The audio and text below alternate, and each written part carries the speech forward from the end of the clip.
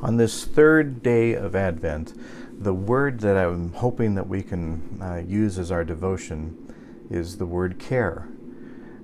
Jesus taught us so much through his words and also by example of caring for other people, caring for people that were often considered outcasts, caring for people that were often considered enemies.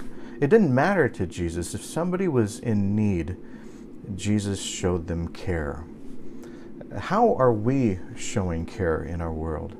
How do we, just in our daily lives, sometimes it's about giving to a missionary thing. Sometimes it's about donating money. Sometimes it's about, donating canned foods and toys. Those are all great ways that we can care.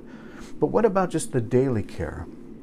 Do we show people in our daily lives that we care for them?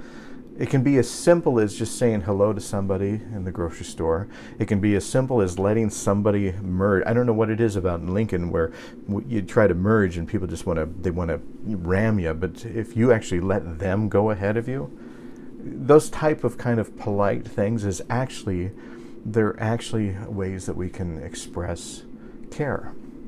And we often think about caring for other people, but what are you doing to care for yourself? What do you do each day to show yourself care?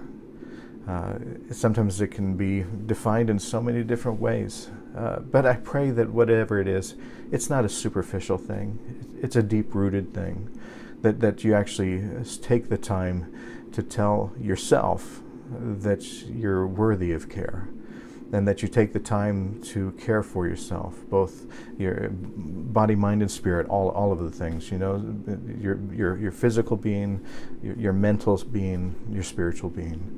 Take the time to care for this world, care for each other, and care for yourself.